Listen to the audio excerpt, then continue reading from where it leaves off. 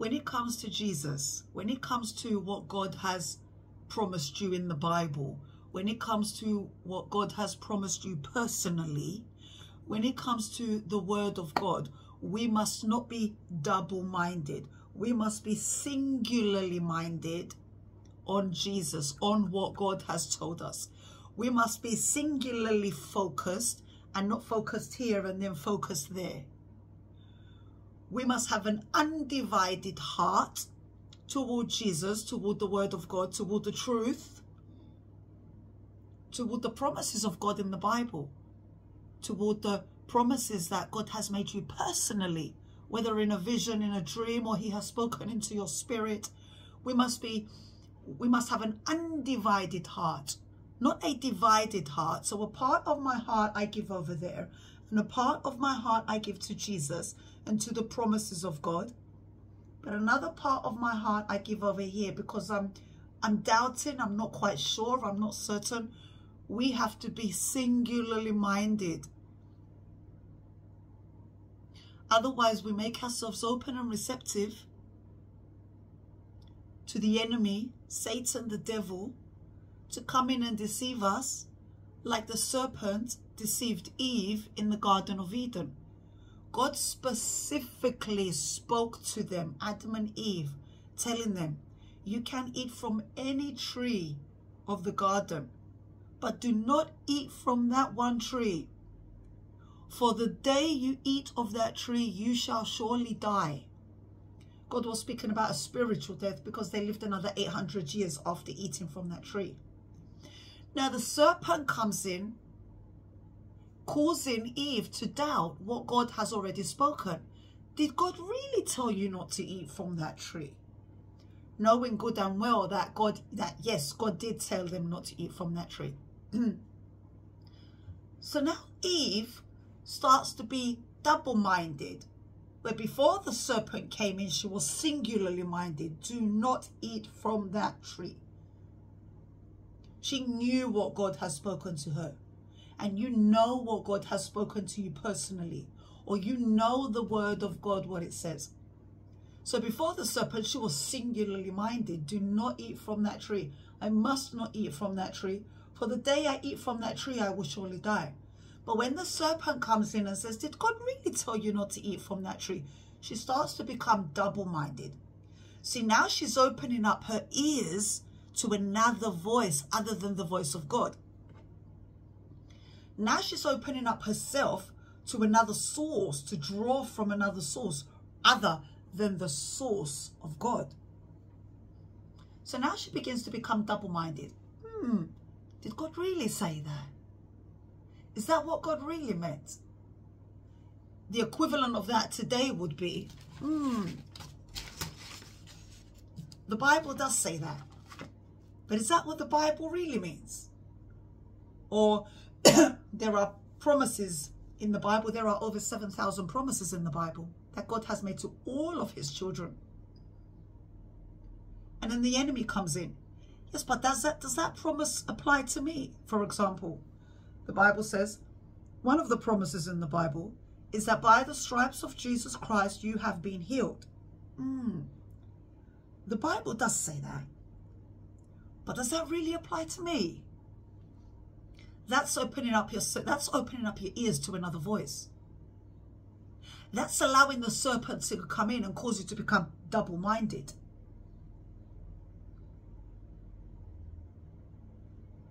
So a part of your mind is on the word of God. By his stripes you have been healed. But another part of your mind is of opening up yourself to another voice other than the voice of God. Is that what the Bible really means though? Does it really apply to me? Is that what God really meant? Does it apply today or was it just for then? You're making yourself double-minded. You're dividing your heart. You're dividing your focus. Part of your focus is here. But then another part of your focus is, yeah, but does that apply to me? And when you start thinking in terms of, does that healing apply to me?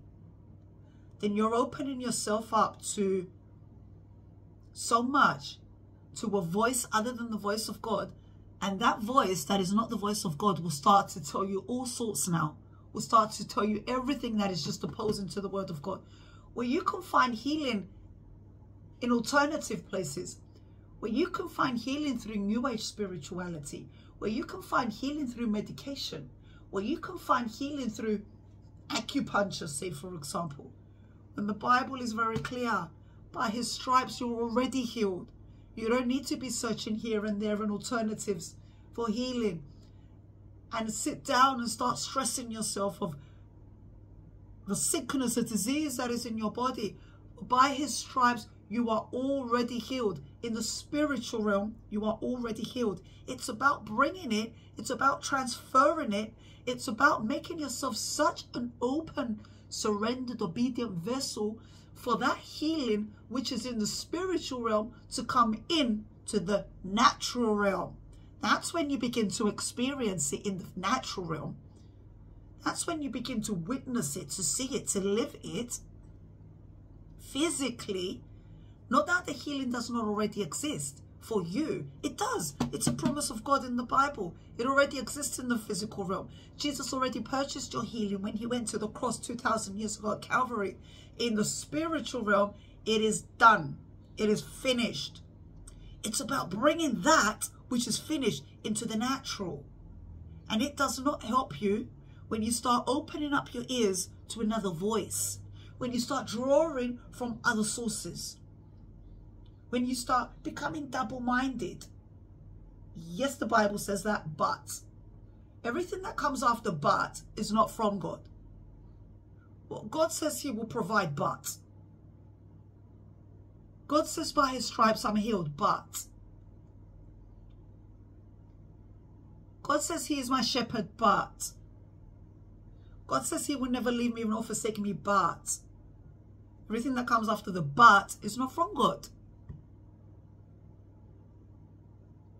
It could be another promise of God in the Bible. And remember, it could be a promise that God has made you specifically about the situation you're currently going through, about your future, about a member of your family. It could be something personal, specific for you. Other than the 7,000 promises that are in the Bible for all of his children. So it could be another promise such as, the Lord will provide. Abraham says the Lord will provide. And instead of holding onto that promise like it's the oxygen that you breathe, because it is, you start being double-minded, opening your ears up to another voice. Yeah, the Bible does say that the Lord will provide, but look at your situation. But your back does seem to be up against the wall. But the odds are against you. But it doesn't look like the Lord is providing. This is why the Bible says walk by faith and not by sight. This is why the Bible says in 2 Corinthians chapter 4 verse 18, we do not look at the things which are seen, but the things which are not seen. For the things which are seen are temporary, but the things which are not seen are eternal. So the Bible is saying, do not look at the things which are seen. So the things which are seen could be saying, well, there is sickness in the body. The things which are seen could be saying, well, I am being evicted. The things which are seen could be saying, well, I am struggling financially. The things which are seen could be saying, well, it's proof, it's evident. My kids are being rebellious. My spouse is unfaithful. My marriage is being destroyed. The Bible says, do not look at the things which are seen, but the things which are not seen.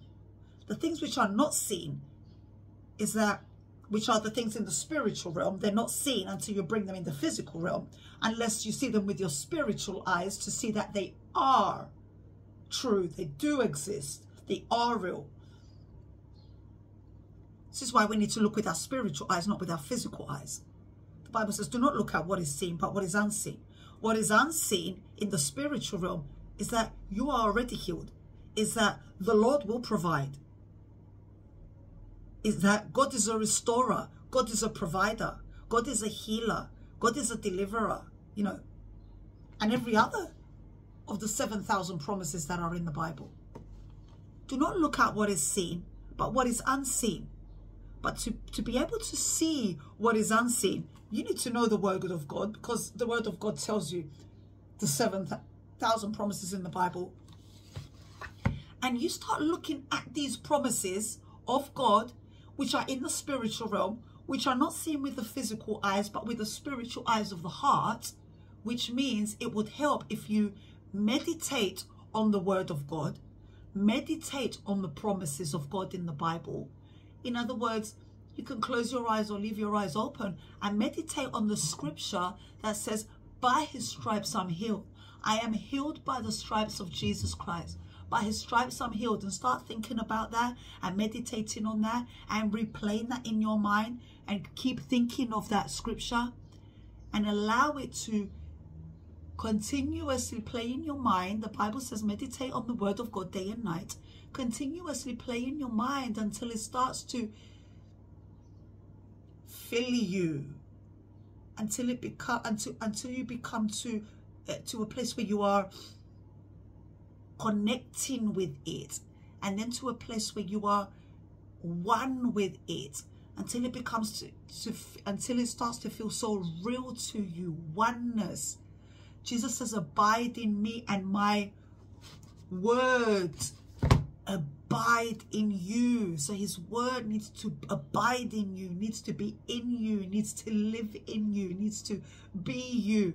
It's not just a word that you are reading and then you forget about it, because that's just like the word coming in and then the enemy comes to steal. The Bible says it's like planting seeds and the birds of the air come and snatch the seed, and so it will never be planted, it will never grow, because the bird of the air, which is the enemy, comes to steal that seed. The seed is the word of God. You're planting it in the soil, in the ground, in the ground, which is your heart. And you plant it and water it by meditating on it and rethinking it and replaying it in your mind until you start to see life coming from it. You plant the seed, it starts to grow. So you keep planting that seed and watering it. Meditating on it is the equivalent of watering it until you start to see the seed that you planted, life coming from that seed. And still so if the seed you planted is by his stripes I'm healed, and you're watering that by meditating on that, there shall come a time where you will start to see this seed germinate and it starts to grow. So you will start to see the proof of, by his stripes I'm healed. You will start to see proof of that.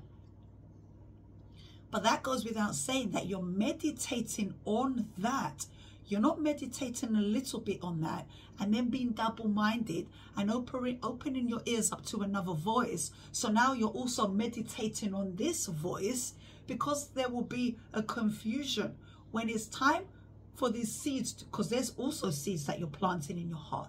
When it's time for these seeds to grow, there will be a little bit of this and a little bit of that, and they will be mixed up in there, and you won't be able to differentiate which plant is which is the seed, which is the weed, and there will just be a big fat confusion, which is what the enemy wants. He wants to confuse you. The Bible says God is not the author of confusion. It could be something else that you're meditating on. Maybe the enemy is trying to fill you with fear. Fear about your mission that God is sending you on, or fear about your marriage that is currently on the rocks, or fear about your children that are currently being rebellious, or fear about finances, or fear that you might be evicted. You know, there's a verse for everything that you're going through. A verse regarding fear. There are many, but one of them is, God has not given you a spirit of fear, but a spirit of power and of love and of a sound mind. You meditate on that. Meditate on that until you become singularly minded on that, until you become singularly focused on that, until your heart becomes undivided on that. For God has not given me a spirit of fear. I do not have a spirit of fear. I reject this spirit of fear This spirit of fear is not of God. It's not mine. I do not accept it. I do not want it. I will not think about it. I will focus on the truth. I will focus on what God has given me. He has given me not a spirit of fear, but a spirit of power and of love and of a sound mind. I have a spirit of power because God has given it to me. I have a spirit of a sound mind because God has given it to me. I have a spirit of love because God has given it to me. For God has not given me a spirit of fear, but a spirit of power and of love and of a sound mind. And you meditate on that while you're driving, while you're cooking, while you're standing in the shopping queue to pay for your groceries. You meditate on that within your heart. And that's how you become, that's how you develop an undivided mind, undivided focus, an undivided heart on the truth rather than on facts. Imagine if Moses was to focus on the fact rather than the truth. The truth is, God told him, approach the Red Sea, I will deliver you. You will see the hand of God. The fact was that, well, the Red Sea is a dead end, which is ahead of me. So it looks like God is leading me toward a dead end. Another fact is that Pharaoh and his army are chasing us. In other words, they want to kill us, they want to destroy us, or they want to put us back into bondage. That was a fact. They were being chased. It was a fact.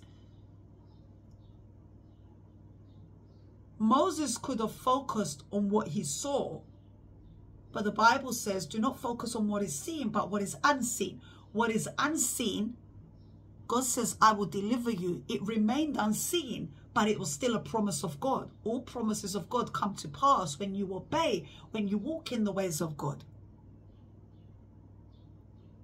There is no promise in the Bible that God has made to all of his children that does not apply for you today, that is not yours for you to take and experience and live today when you start walking in the ways of God. But if Moses, because he did not see the deliverance and he saw the facts that his back was against the wall, went by sight and not by faith, he could have started running here, there and everywhere, disregarding the voice of God, opening his ear up to another voice. The enemies are behind you. Ahead of you is a dead end. Take that path, take this path, go over there, do this, do that. But Moses did not open up his ear to another voice. He had his ears open to one voice and one voice only. I will deliver you today. You will see the hand of God approach the Red Sea. Walk by faith and not by sight. It's very important that we get the word of God, which is alive and active, into us. Meditating on it in our mind until we become singularly minded on it. We focus on it, on faith, on what is unseen rather than what is seen, until we become singularly focused on the unseen, until the unseen comes in the natural and becomes seen. We start meditating and dwelling on the word of God in our hearts, in our hearts, in our hearts, until we develop an undivided heart for Jesus, for the word of God, for the promises in the Bible, and for the personal promises that God has made you specifically. We need undivided. Undivided. Anything other than undivided, you are opening your ears up to another voice. You are opening yourself up and drawing from another source, and you will have issues. So, regardless of what everything looks like around you, do not walk by sight, walk by faith. And I promise you that you will see the hand of God in your life, in his timing, not in your timing, in his timing. With that being said, if this ministry is blessing you and you want to bless back, offering link is below. My books can all be purchased below. Link is below. Spiritual Warfare, Who is God? Worldly Life of Deception, New Age Occult to Jesus Christ, and This is Grace. God bless.